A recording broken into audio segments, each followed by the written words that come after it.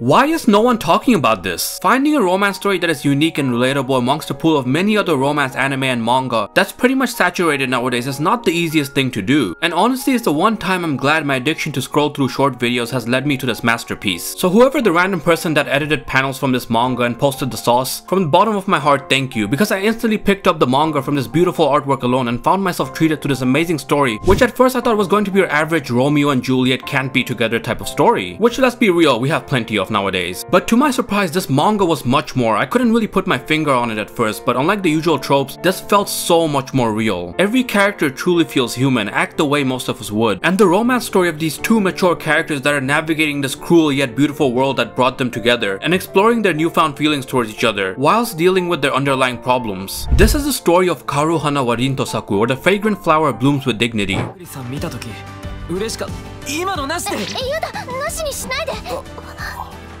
We've seen this forbidden love trope before, Romeo and Juliet type, whether it be boarding school Juliet, Nisekoi, or just a delinquent and soft duo type of story like Toradora, Yamada-kun and the Seven Witches. You get my point, but the fragrant flower blooms with dignity brings those tropes down to earth. Something that you can relate to, easy to put yourself in the shoes of and truly empathize with. And a lot of it felt reasonable to me, not just drama for the sake of being drama and shock, which I am telling you we do need more of nowadays after watching Domestic Girlfriend. Taking place in Japan, two high schools right next to each other with completely opposite reputations, Chidori Public High School, known for delinquents stereotypically deemed to be not smart, and the all-girls Kikyo Private Academy, a prestigious school known for wealthy and smart students. And well, the students of each respective school don't really like each other. And here begins our MC Tsumugi Rintarou's story, a kind-hearted individual who's used to being looked down upon by others, because his face alone scares people away, kind of like Ryuji from Toradora, and Waguri Kaoruko, a student from the prestigious all-girls high school, stumbling upon him at a cake shop owned by his mom where he secretly works at and helps out at. And it's also where Kaoruko secretly indulges in cake without being judged by others. And thus begins the story of Rintarou and Kaoruko's growing relationship, as she eventually discovers that Rintarou is from the delinquent school, and her decision and choices based on that, and Rintarou for once experiencing kindness from someone else. The story can almost bring someone to tears without that reason actually being that it's sad. The happy moments that require sacrifice, compromise, understanding each other, the burden of societal expectations, family expectations, the insecurity of not being accepted, and not just our two main characters Kaoruko and Rintarou trying to find their place in the world, but also their parents, everyone else around them, the side characters, their friends. And that's where the story is truly able to shine, something that by all sense could be extremely boring if you were to just read the synopsis. For me, this really hit hard when Rintarou, who is constantly putting himself down, so used and surrendered to the fact that people are scared of him, that he's just quick to blame himself for any wrong that happens, until he meets Kaoruko, who he first thought was just another person that's scared of him, until she reassures him of the simple fact that not once was that ever the case. And it's this one page here, despite how simple or mundane it is, that for some reason just really struck a chord with me. The genuine smile from Kaoruko and the shock on Rintarou's face, and the parts following makes it that much more impactful, as we get to see Rintarou's monologue. And well, the rest I'll just let you guys read it for yourself, because it's just nothing short of beautiful and emotional. The fact that this manga is only enhanced by the art style, really unique and detailed. It's honestly unbelievable just how much the smallest of wrinkles or change in expression this mangaka can portray, and then convey the right amounts of feelings towards us, the reader. Just like the interactions, the expressions feel so human and real. I think anyone can just take a look at a few pages and tell that the mangaka Saka Mikami truly loves the story that they're drawing up. It's a work of passion and there's really spirit behind it. If you have been on my channel long enough, you already know this recommendation from an old video of mine, which was only 30 seconds long, and honestly it made me very happy to learn so many people picked it up because of me. And well, with the recent progression in the manga, it's like I started admiring the story all over again. So I had to make this video, and I genuinely hope that someday this gets an anime adaptation. I would love to see these characters brought to life, and I'm sure if you read it, you'll think the same as well. Or at least I hope so. Yeah, that's about it. As always, thanks for watching. If you enjoyed this video, leave a like, and hopefully that way this manga gets more attention. And if you're new here, why not hit subscribe